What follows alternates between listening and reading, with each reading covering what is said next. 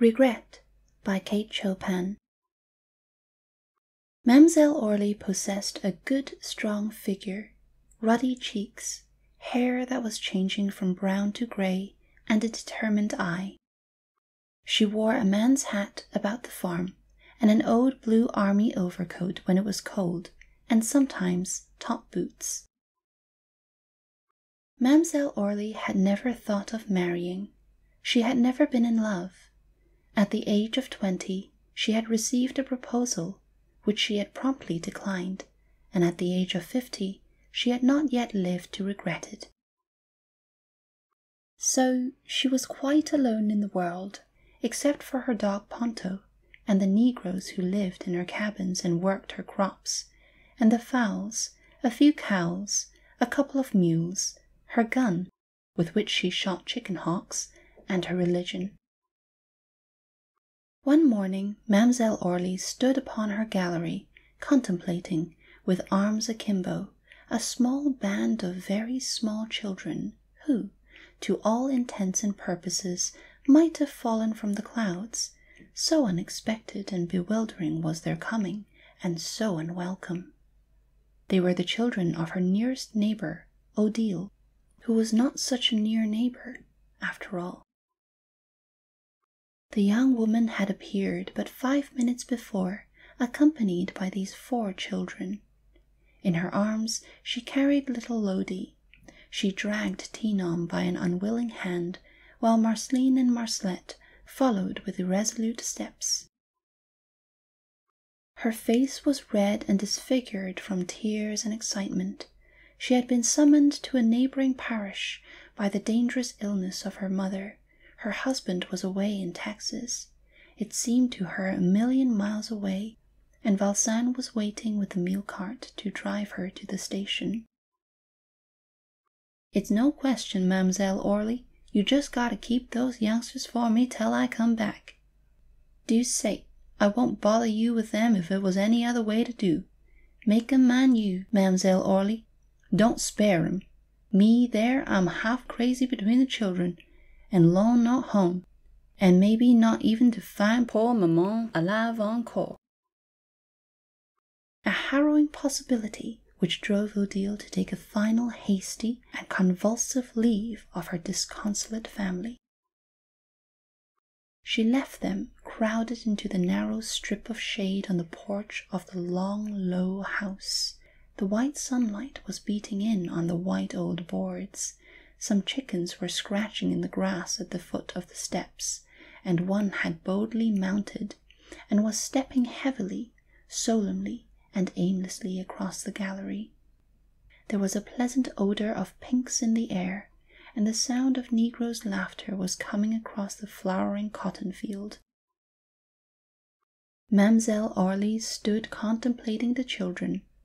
She looked with a critical eye upon Marceline, who had been left staggering beneath the weight of the chubby Lodi. She surveyed with the same calculating air Marcelette, mingling her silent tears with the audible grief and rebellion of Tino. During those few contemplative moments, she was collecting herself, determining upon a line of action which should be identical with a line of duty. She began by feeding them.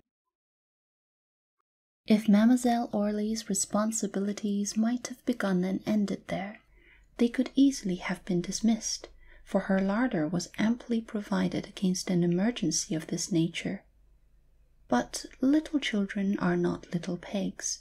They require and demand attentions which were wholly unexpected by Mademoiselle Orly, and which she was ill prepared to give. She was, indeed, very inept in her management of Odile's children during the first few days. How could she know that Marcelette always wept when spoken to in a loud and commanding tone of voice? It was a peculiarity of Marcelette's. She became acquainted with Tinom's passion for flowers only when he had plucked all the choicest gardenias and pinks for the apparent purpose of critically studying their botanical construction. "'Tain't enough to tell 'em, Mademoiselle Orly," Marceline instructed her. "You got to tie 'em in a chair. It's what maman all the time do when he's bad. She tie him in a chair.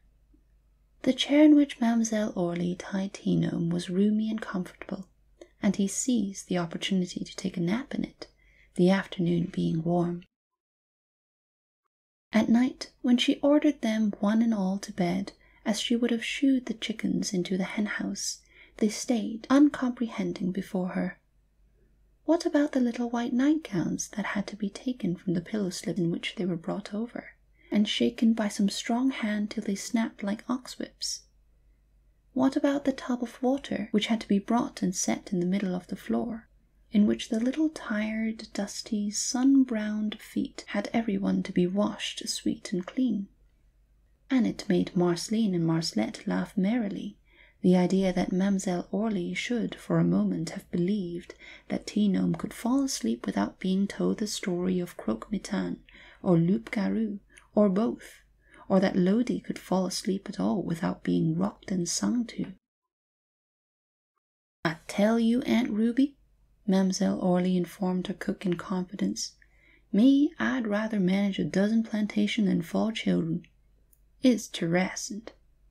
Bon, don't talk to me about children." "'Tain't expected sich as you know e'er then about them, Mademoiselle Orly. I see that plainly as steady when I spy the little children playing with your basket of keys. You don't know that make children grow up hard-headed to play with keys. That's like a make 'em teeth hard to look in a looking-glass. Them's the things you gotta know in the raising and management of children." Mademoiselle Orly certainly did not pretend or aspire to such subtle and far-reaching knowledge on the subject as Aunt Ruby possessed, who had raised 5 and buried 6 in her day.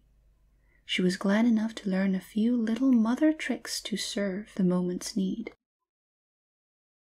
Tea-Gnome's sticky fingers compelled her to unearth white aprons that she had not worn for years, and she had to accustom herself to his moist kisses, the expressions of an affectionate and exuberant nature.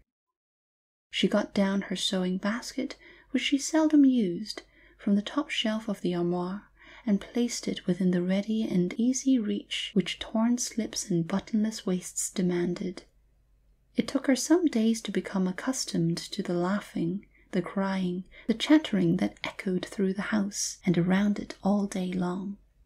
And it was not the first or the second night that she could sleep comfortably with little Lodi's hot, plump body pressed close against her, and the little one's warm breath beating her cheek like the fanning of a bird's wing.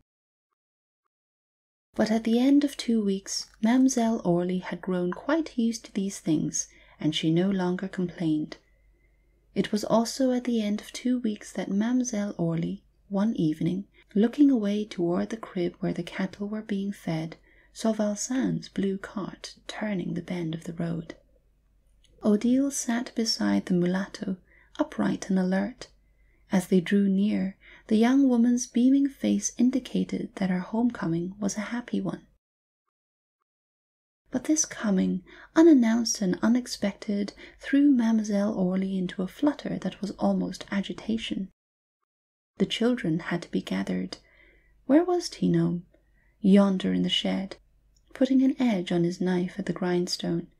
And Marceline and Marcelette? Cutting and fashioning doll rags in the corner of the gallery. As for Lodi, she was safe enough in Mademoiselle Orly's arms, and she had screamed with delight at the sight of the familiar blue cart which was bringing her mother back to her. The excitement was all over, and they were gone. How still it was when they were gone! Mademoiselle Orly stood upon the gallery, looking and listening. She could no longer see the cart. The red sunset and blue-grey twilight had together flung a purple mist across the fields and road that hid it from her view. She could no longer hear the wheezing and creaking of its wheels, but she could still faintly hear the shrill, glad voices of the children. She turned into the house. There was much work awaiting her, for the children had left a sad disorder behind them. But she did not at once set about the task of writing it. Mademoiselle Orly seated herself beside the table. She gave one slow glance through the room, into which the evening shadows were creeping and deepening around her solitary figure. She let her head fall down upon her bended arm and began to cry. Oh, but she cried, not softly as women often do. She cried like a man, with sobs that seemed to tear her very soul. She did not notice Ponto licking her hand.